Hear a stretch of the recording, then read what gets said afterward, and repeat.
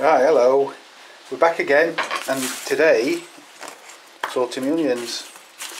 And what I'm doing is I'm going to sow some into compost in the greenhouse. It's a terrible day today, so all I'm doing is sorting my onions, and I'm going to start them off excuse me, in compost. Get a little bit of a head start. It's not essential you do this, but I do find that over the past few years, people on my allotment, and I can only speak for people who are on my site really, and from what I see on YouTube obviously, but those who start them this way, if the onion fly comes along, they've already got a better root system, and usually they usually handle it better. Same with the last year we had a bit of the old leaf miner, I think. All the shoots grew up twisted. I'm not bothered with that one. When the shoots came up, they were after a month or so they all became twisted, and some of mine did the same, but because I started them like I'm going to show you, they handled it better, and unlike some people who either pulled them up or lost 75% of them, I probably lost 10% of mine, and the rest recovered and carried on. So I'll just have a quick sort through these. All I'm feeling for is, obviously I'm not going to plant that one, it's already got its shoot on, it's gone soft a bit.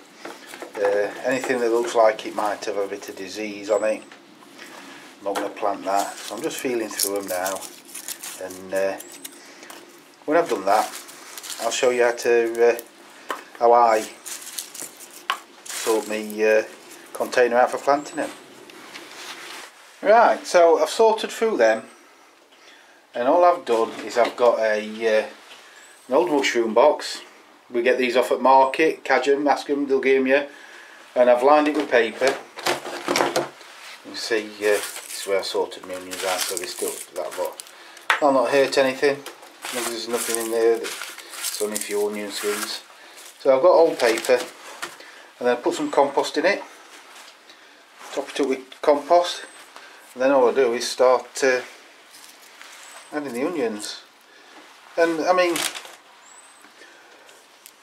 I just do them a couple of inches apart, to be fair, and I like to plant the small ones. Over the years I noticed that they seem to produce the biggest onions. So I crack on like this, and all I do is fill the tray. I'm not going to do too many onions this year. I mean, over the years I've tend to do too many, I think, and after coming across the shallots, the zebroom shallots, and I've done them for the past few years. Well, we prefer the taste of the shallot, and I've got to admit they do store a lot better than the onions. I mean, I'll show you in a minute. I've still got quite a few of them shallots left from last year, so I just go along like this. It's difficult because I'm using my left hand. Can't see through screen if I hold the camera in my other hand. And my tripod, I'm not sure where I put it. I usually keep it in my car, but my car died last week, so I had to empty it, scrapped it, and got myself a new car. So the tripod is somewhere lurking about in the house, but I'm not sure where it is. So if you bear with me, I'm just going to try and finish this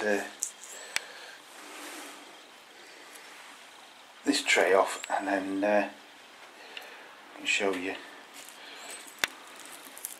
And all I'll do after this is I'll just water it. I mean, it's persistently raining, so I might just stick them outside with garlic. So there we go. So that's one tray.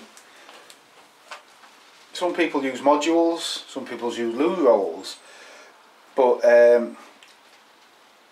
back when I first got my first allotment, the old chap who used to garden here, well he was chairman at the time, Dave, he showed me how to do it this way, and I've done it this way ever since, and he always starts his like this. So let me show you. Got me garlic outside. He's just having a good old water. He's doing well. Me bay's looking fantastic. I've kept it in here over winter. I've got some oregano down there that needs splitting. The rest are just plants for outside. So I started my potatoes. I've done a bucket, and I was going to do another bucket and show you how I do them, but the weather's turned and it started to rain. But hopefully I'm going to give it half an hour, and I'll see if I can get some compost out of my compost bins. My compost bins, I'm using them over there. Just emptying that one. That one's a fresh one, I've not started it yet, but that one's full. So I'll take some compost out of there. I'm using my own compost again. So I've started my potatoes. Charlotte, I've done, I've put 4 in a big pot. Some garlic there, forgot that, put it outside. So I'll crack on. I'm going to plant this one up, and then the rest of the onions I'm going to get the mate at work because he wants to try some. He's bought some seed, bless him. He says, I've got my onion seed. We don't realise that time's passed really for onions. You have to excuse me, I've got a bit of a sore throat, so I have to lubricate it. Sunday afternoon I'm watching match, 1st of March by the way. So I'm going to fill this other one up, and I'll show you me shallots as well. Alright, so that's both trays done. So these are just your mushroom compost trays, and I've lined them with newspaper. I put my compost in. I've not added anything else like grow more or anything. That'll be all added to the bit of the plot they're going to be grown in. So this is just to get a root system that'll give them an advantage in the early stages of the season. So I'll just nip into the shed and show you me shallots I've got there. Right, we're in the shed. That's the pot of potatoes I've started. 30 litres, my own compost, and I've just added a bit of bloodfish and bone and a bit of grow more. Not fancy in that one.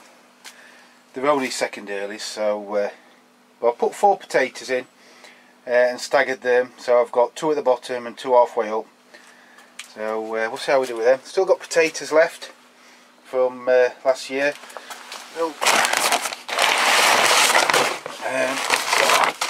That's still sarpos, I think. Let me get my hand in. So they're keeping really well, aren't they? I don't think they're sarpos actually. I think they're the no, they're not sarpos. They've still got the thing on that connects it to the tuber to the plant. They're Maris Piper. The sarpos are in this one. Yeah, they're sarpos. Look at that beauty. And they're fantastic potato. I mean, first year I've ever tried them, and they were recommended to me by Dan, and he's not usually wrong. And I followed a few of his recommendations, such as the pots, the potatoes and the shallots I'm going to show you, and to be honest I can't fault him at all. So that's Dan on the Allotment diary.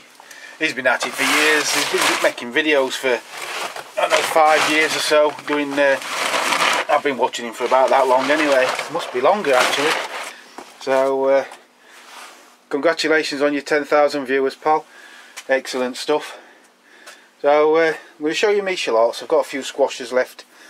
That's a spaghetti squash.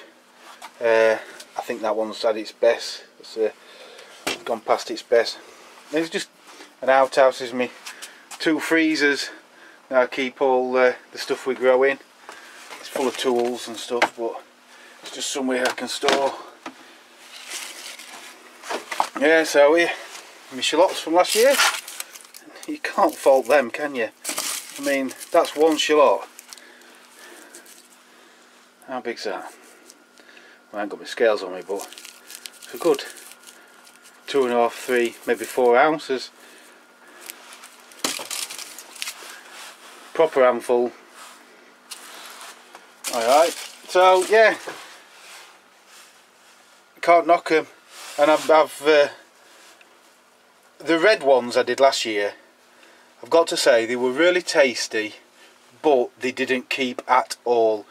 Come middle of December they were shooting already, but these Zebroon ones, these have kept fantastic. The red ones were Florence, I think, but they were fantastic. I'd grow them again and grow and eat them as young onions, such as like spring onions, and then or eat them fresh.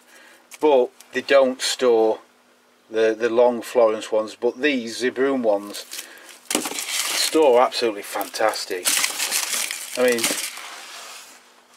I started 150 seeds. 2, 4, 6, 8, 10, 12, 14. I've got 16 shallots left, which for this time of year, I mean, it's March. That's good, and I've actually got 3 packets this year, and I've started them all already. I sown them 28th yesterday. I sowed my shallot seeds, so I can't grumble about them. Then I've got a couple of these winter squashes left. Fantastic things.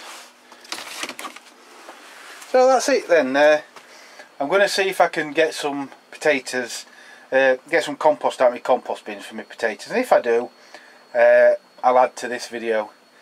So, and if not, I'll get back to you and tell you not. So, adios for a moment. Right, so I've braved it, and I've got some compost. It's just regular garden compost, as near as damn it as 50-50 browns, 50 and browns and greens. Probably more greens than browns, but it's only regular stuff that you pour in. I've not done anything special apart from took some of my worm compost in. Now that's here. I mean, I've got some here, as you can see. There's loads of worms in it, but I'm just going to add that. If you're trying to bear in mind that I've got an holding camera with my left hand and I'm right-handed, so I'm just going to add a bit of this to the mix, as it were.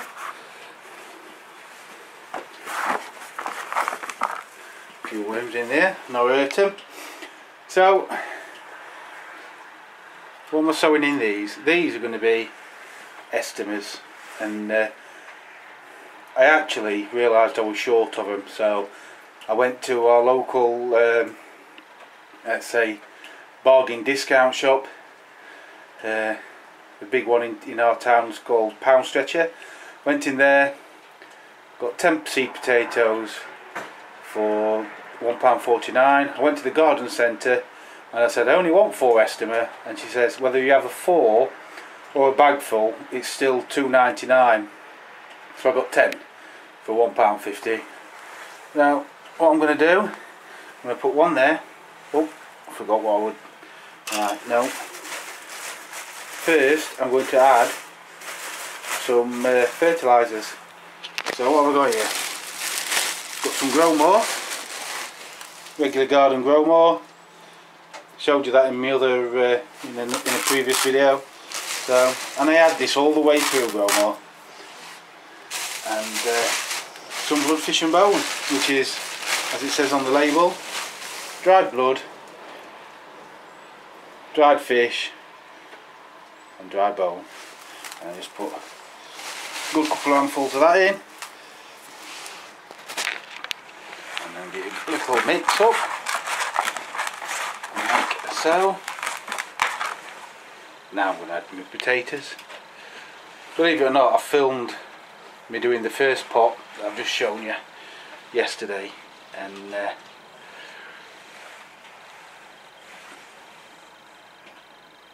didn't switch the camera on, so we're going again. So yep, right, well, shoot's facing up. There we go, loads of little wrigglers in there, they'll be fine. And then I'm going to cover it again, some more compost, I'll do that. I'll need both hands, so I'll get back to you. So that's another layering, and I put 2 potatoes the opposite way this time, as instructed. I was watching a video the other day. I'll have to give him a shout out, because I was going to do it this way, but he beat me to it. So Paul from Cats, he did it this way, with the potatoes the opposite. I mean, before I don't think I paid any mind when I did this before, but I've never put 4 in the bucket. I've always put 2 or 3. So I've done it 4 because, as he rightly pointed out, and Dan did, you only get potatoes growing, especially second earlies and first earlies. You only get them in first 8 inches at your pot, so it makes sense to not waste compost and do it this way. So just cover them up now, and I'll go to the top with this compost. Add a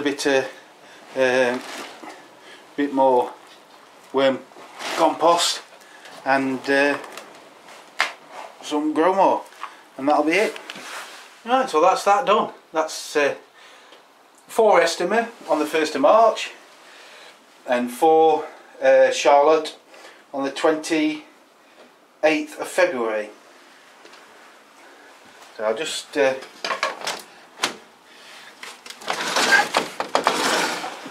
out my compost over there, rolls open, so you can see I've been shoveling it.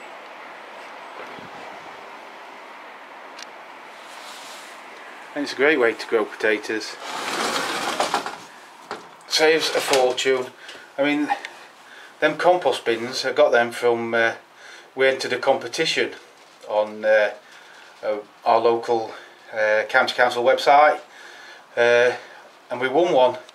So when they did the competition again the following month, we answered the simple question again, and we won another. So we got 2 of them, and that's why we use them. And if you've got pallets, they're even better because you get bigger amounts. But for a small garden, our garden is tiny. It's plenty. So that's it for now. Shall we have a look at wormery and see how we're going with that? Don't think there's any worm tea. I used it yesterday. Oh, there's a little bit of worm tea. We'll give that a drink. Not do any harm. I think the next one down, there's loads of activity. You can see worms go. That stuff's ready. So if that's ready, all underneath is going to be ready. So that's a full wormery of compost, excuse me, from over the winter, because I emptied that. That's what we're in that pot. And if you're wondering why I've covered it with newspaper, just because I've been keeping that moist, although it's dry at the moment. Just keep sun out because it's in greenhouse. That's going to go in my compost heap as soon as I get a chance. And that's ready by the looks of it. So on that note, I'm going to bid you goodbye. I'm going to go in after this rain, put my feet up and watch the rest of the cup final. And they're both London teams, so it doesn't matter to me who wins. Anyway, adios guys, take care. Any questions, remember, in the comments box below, and I'll get back to you as soon as I can. And don't forget, tell your friends, have a good one, behave, look after each other.